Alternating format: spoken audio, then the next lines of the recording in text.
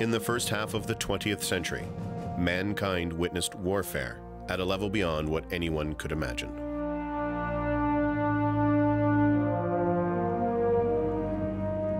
Two world wars would alter the course of civilization forever. In Europe, peaceful woodlands and pastures became horrific battlefields. Cities, once thriving with culture, were reduced to ruins. Over the course of two wars, 1.7 million Canadians left their nation to defend our freedom and the liberty of others.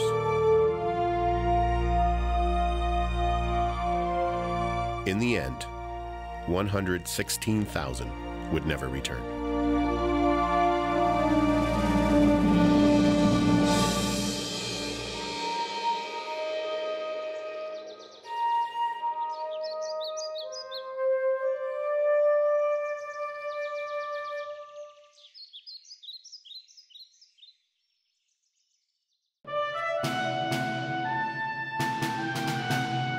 As a generation of Canadians who witnessed the horror of two world wars passes into eternity, who will continue to care for the memory of those who were killed in action?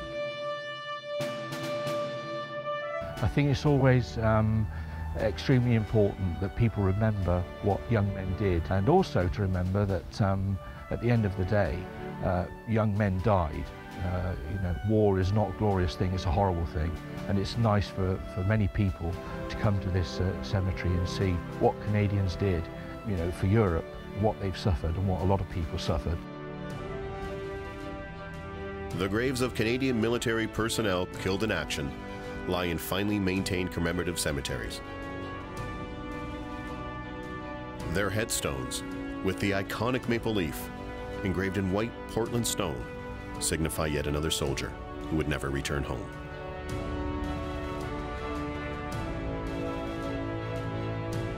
Unlike any previous conflicts in history, thousands would lose their lives while at sea, in the air, or in the trenches. The changing methods of warfare presented new challenges to those responsible for the remains of servicemen killed in action. The overwhelming number of casualties experienced during both world wars challenged the notion of whether a country should bury their war dead in foreign lands. Though many families struggled with the thought of burying their loved ones overseas, it was decided that a fellowship in death that crossed all boundaries of race, creed, or wealth would be followed.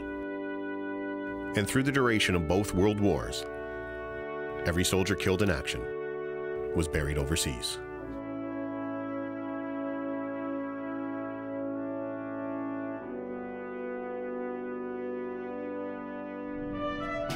During the First World War, Fabian Ware, a British major, arrived in France to take charge of a Red Cross mobile unit. While caring for the casualties brought in from the surrounding battlefields, he became aware of the lack of organization involved in recording the graves of soldiers. As a result of his efforts to honor the memory of the fallen, an organization known as the Commonwealth War Graves Commission was formed.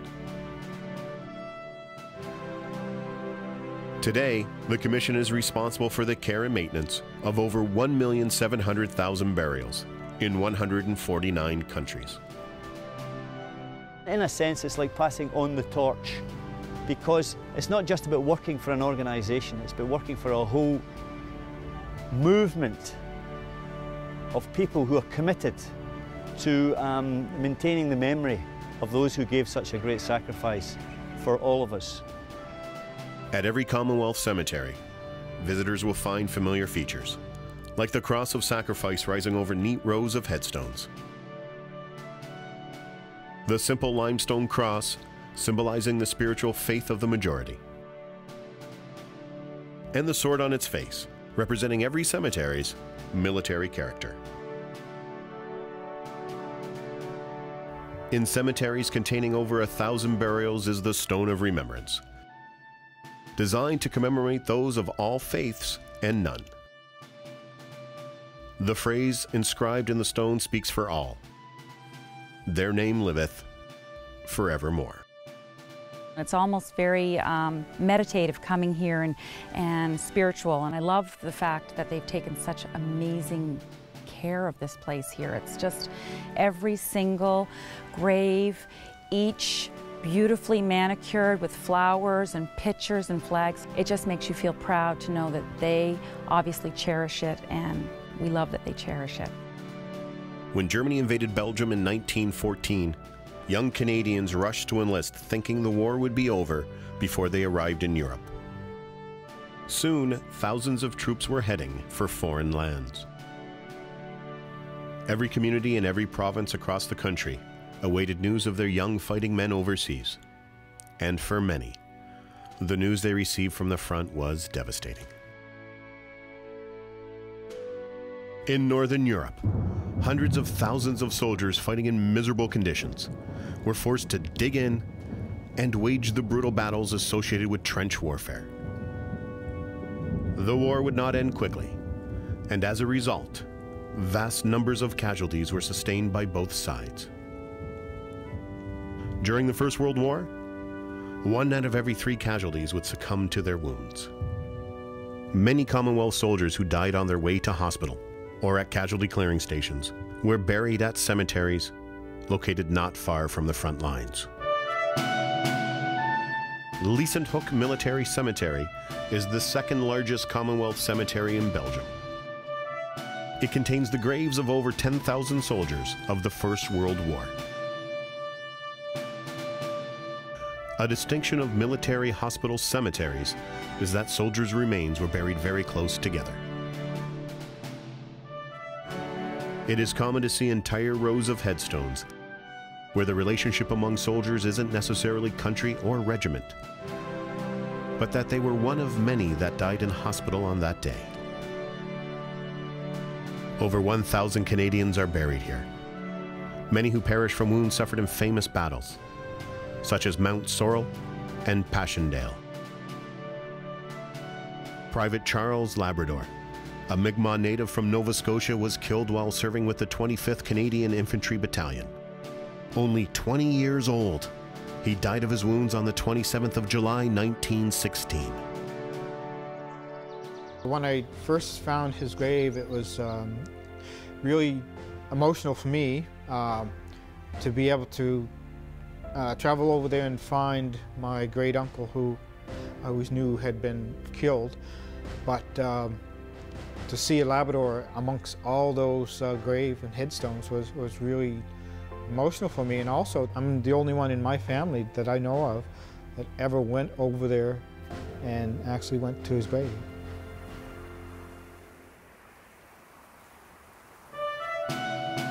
Like many villages near the front lines of the Ypres salient, Vormezelle, Belgium was completely destroyed by relentless artillery fire, while each side fought to control the area. The high number of casualties and the continuous fighting led soldiers to bury their dead in often appalling conditions not far from the battlefield.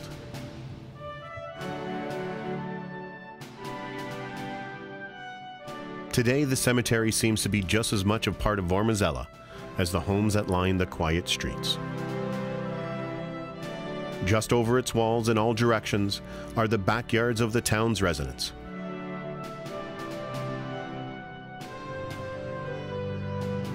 Buried here is Carl St. Clair Walker of Dartmouth, Nova Scotia, who served with the Canadian Pioneers. He was killed in action on April 11, 1916. I was told that he had already been wounded and they were bringing him on a stretcher to the first aid post and that. A sniper had shot 2 stretcher bearers and also shot him through the heart. The first time I visited his grave was in 1978. I had been posted to Germany in 77, so my mother had come over and we went to visit his grave. And it was the first time anybody from the family had visited his grave. The few possessions that Carl carried with him were returned to his parents, and they remain cherished by his family. The one postcard was sent in March of 1916 to him, and he was on him in person when he was shot. When you see it, the corners are cut off it because his blood had soaked into it and they did want to give it to the family that way. At dawn on April 9th, 1917, over 100,000 soldiers took part in the Battle of Vimy Ridge, an event that has become etched in the Canadian psyche as one of our finest military achievements. Numerous attempts by the British to capture Vimy Ridge had earned the German position a reputation of being unconquerable. The 4 Canadian divisions, who were operating together for the first time in the war, captured the heavily fortified position within days. On the north side of Vimy Ridge lies La Chaudière Cemetery.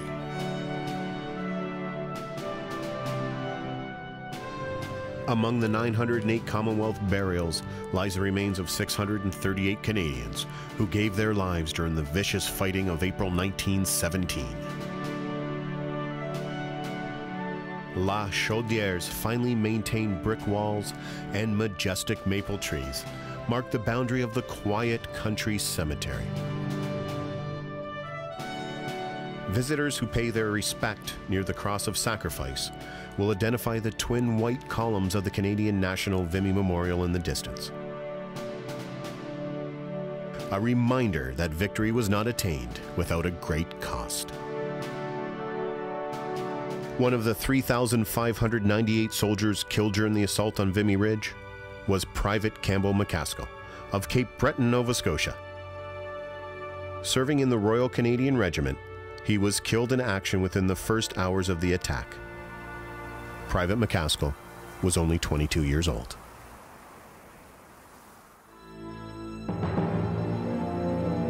Located at the highest point of the ridge is the Vimy Memorial. Today, one can still see the pock-marked ground, a result of the relentless artillery barrage that preceded the Canadian offensive in April 1917.